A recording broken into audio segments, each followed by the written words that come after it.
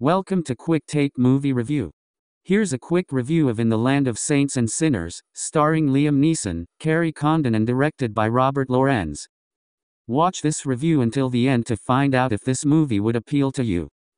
Set in 1970s Ireland, In the Land of Saints and Sinners follows a man with a dark past who leads a quiet life in a remote coastal town, far from the political violence that grips the rest of the country. His peace is shattered when a menacing crew of terrorists arrives, drawing him into a vicious game of cat and mouse. Forced to choose between exposing his secret identity or defending his townsmen, he must confront his past and protect his community.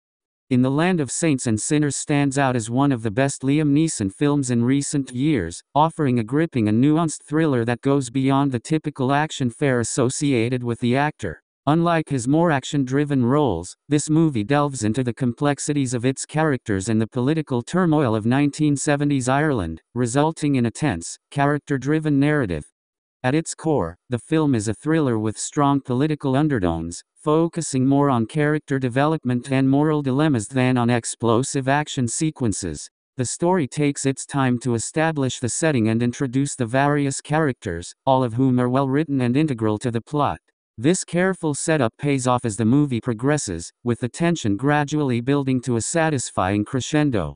Liam Neeson delivers a powerful performance as the lead, bringing a sense of gravitas and depth to his character, a man haunted by his past but determined to protect his present. Neeson's portrayal is both restrained and intense, making his character's internal struggle palpable. Kerry Condon is a surprising standout in the role of the antagonist, delivering a performance that is both chilling and compelling. Her character adds a layer of unpredictability to the film, making the cat-and-mouse game all the more thrilling.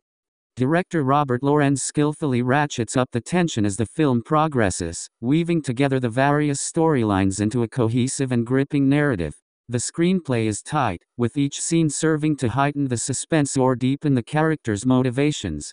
The cinematography beautifully captures the rugged Irish coastline, enhancing the film's moody atmosphere, while the background score subtly underscores the tension without overwhelming the story. The action sequences are minimal, but this restraint works in the film's favor. When the action does occur, it's impactful and well executed, serving the story rather than overshadowing it. The focus remains on the characters and their choices, making the stakes feel more personal and the outcome more meaningful.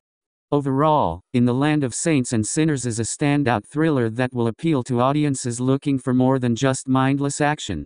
It's a film that combines strong performances, a well-crafted narrative, and a tense atmosphere to create a compelling story that lingers long after the credits roll. For fans of Liam Neeson and anyone who enjoys a well-made thriller, this movie is definitely worth watching. In the Land of Saints and Sinners will likely appeal to you if you enjoyed the movies listed, as they share similar sensibilities. Don't forget to subscribe to our channel for more quick take reviews and recommendations. Peace to all.